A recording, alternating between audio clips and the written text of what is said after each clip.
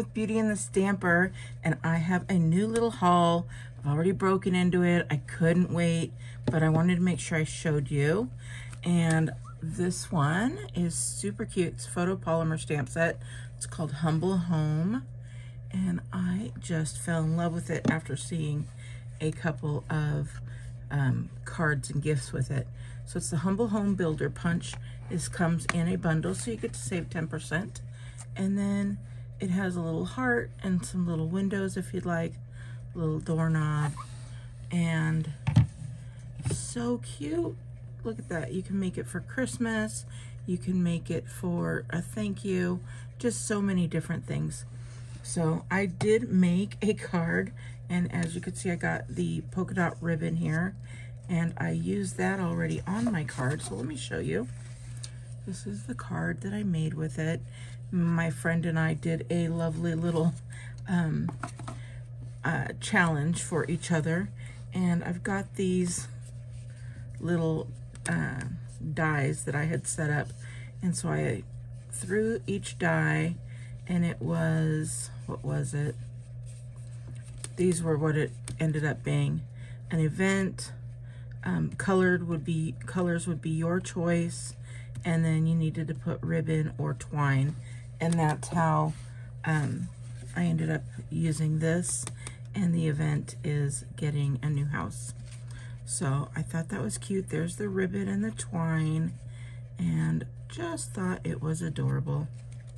So wanted to show that to you, but I did get that ribbon, and I got a couple other ribbons. This one is called, let's see,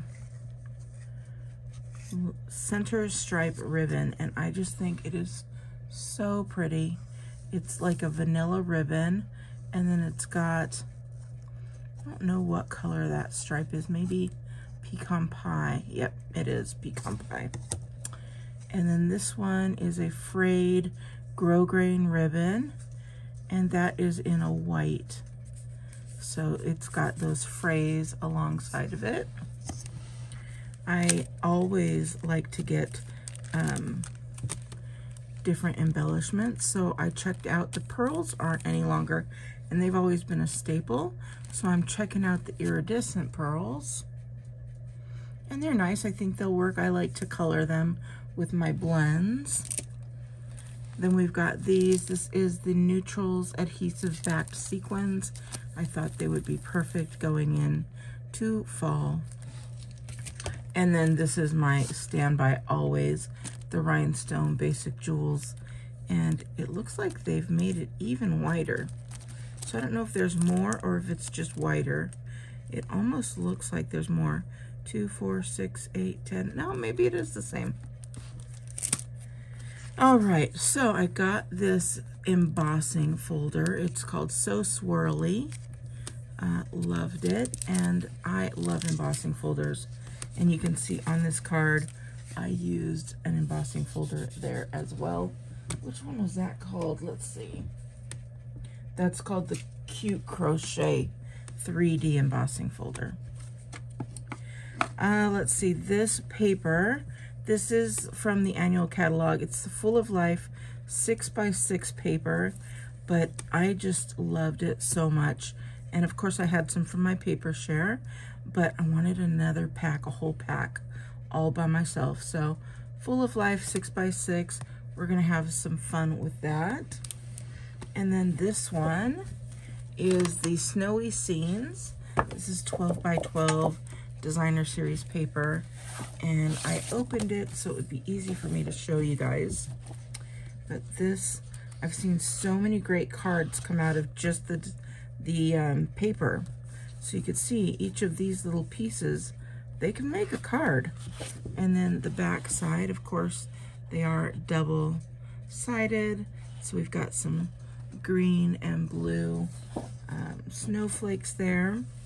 These are a little bit larger here of these snow globes. And then let's see, the back side is again snowflakes. But the snowflakes look like they're going to be in petal pink. So another cute one there. We've got some little snowmen and then some, what's that called, plaid. And those look like they're, I mean, we can make these type of plaids just using blends or markers as well. So that's a fun technique to do. We've got these cute little penguins. So that would be cute just to cut a piece of that and make a nice greeting and a simple card, or you can cut them out. And then we've got here, we've got some lovely little Christmas trees. Those look like they're in the pumpkin pie color. And then if this doesn't scream Christmas, I don't know what does. Super cute, super adorable with the little berries. And then look at this backside as well.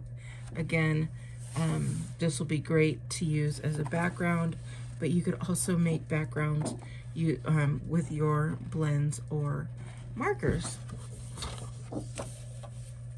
And then this is the final sheet. And of course you get 2 sheets of each. And this one has a great little wintry scene. I mean, I don't know about you, but my grandmother used to have these little scenes with some lights underneath some snow, and they were little houses made of cardboard. So cute. I inherited it. I was just telling a friend about it the other day. There were some little animals, and she had a nativity, and it was so cute. The little animal, the leg had broken off, and if a leg broke off, she took an old matchstick and would make a new leg. I still have the matchsticks, and I would never get that fixed or replace it. This is the first time I'm seeing the back of this piece, and they have some lovely little candy canes there. So pretty. Another thing is this would go really well with the house here. So even though welcome home, you just cut out a piece there and then have the welcome home. So cute. So there we go. If you want to see me use any of this, make sure that you are subscribed. And if you want to hit that notification, that little bell, it'll tell you when I go live. It'll tell you when I put a new video up, and so you won't miss anything.